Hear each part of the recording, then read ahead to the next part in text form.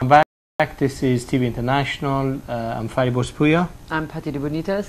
Earlier, this is the third part of our program tonight. Earlier, we were speaking to Bahram Surush on the Labour Solidarity and the Workers' International May Day celebration and preparation for that earlier in the program. This part of the program, we'll be talking about Jamal Saberi. As our viewers may know, he is currently in detention in Japan. He's one of the main opponents of the Islamic regime of Iran in Japan, who has been detained by the immigration authorities in Japan. We've been running a campaign for the last few months where we've kept our viewers informed of this situation. What's latest, Patti? You are one of the main organisers of the international campaign to free Jamal. What's the latest?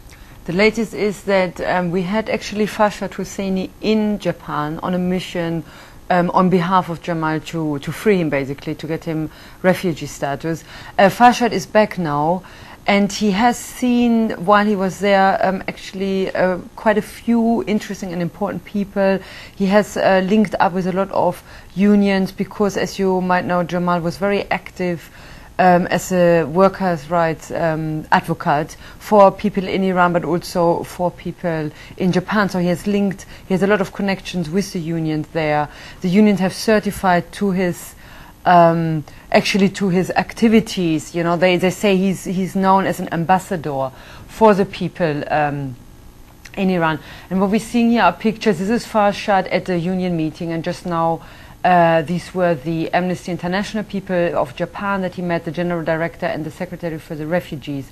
Amnesty has been visiting Jamal in prison, actually.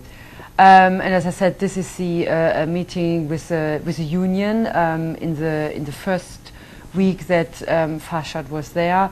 The union have said they're planning an international day of solidarity for Jamal on the 9th of May. This is the Mrs. Watanabe, the solicitor of Jamal.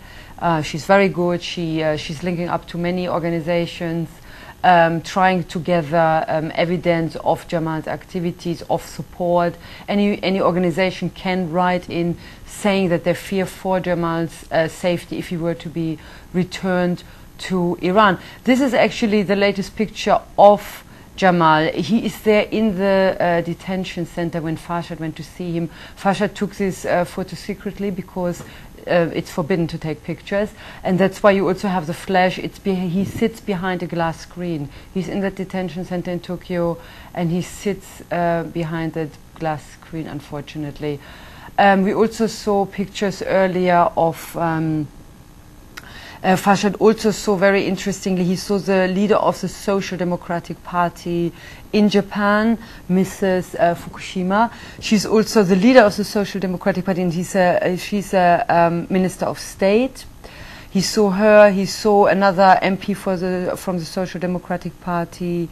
He went to see the UNHCR representative in Japan.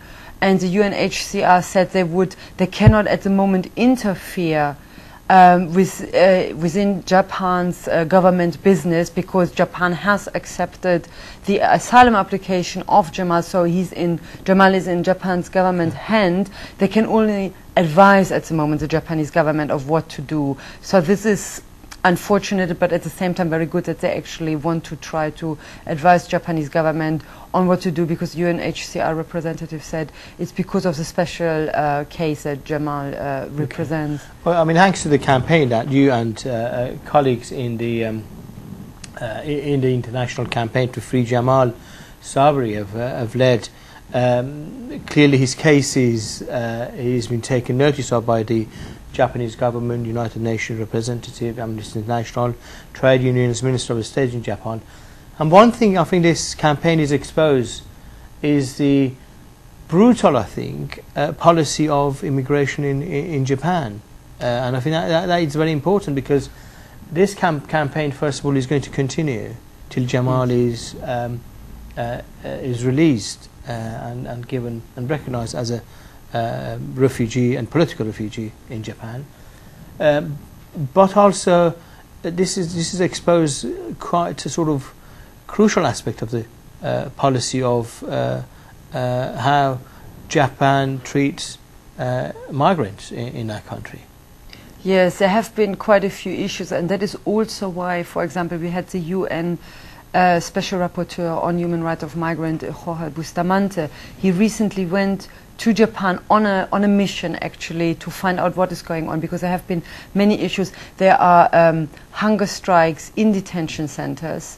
They were going on, and I think for Bustamante's visit, I think the immigration authorities had briefly sort of been a bit more lenient, have leaned a bit more towards the asylum seekers there, probably because of the visit of the UN rapporteur. So we have all these issues. There was in Jamal's detention center, there were 2 attempted suicides in the first couple of weeks just before he came there. One was successful, so the person died, and the other one could be saved. And may I also add that Japan has recently returned a Ghanaian citizen who had applied for asylum in Japan. They returned him to Ghana, and the Ghanaian government killed this asylum seeker. So, and a lot of that sort of asylum seekers in the hand of the Japanese government. Very briefly, 30 seconds. What next, Patty? We're going on, as I said, we're going on with the campaign until Jamal gets gets out of detention and his refugee rights in Japan or another safe country. We're working on this. 9th of May, the unions in Japan have started making it an international day for Jamal, and we are, from the Free Jamal campaign, we are working on this as well. Excellent. Thank you very much, Patty. That was just briefing on the Free Jamal campaign. I'm Farshad Hosseini, and I'm Patty de Bonitas. This is International TV. We have a weekly program. Please visit our website on YouTube, and also watch International TV, which is broadcast on Nilesat 24 hours a day.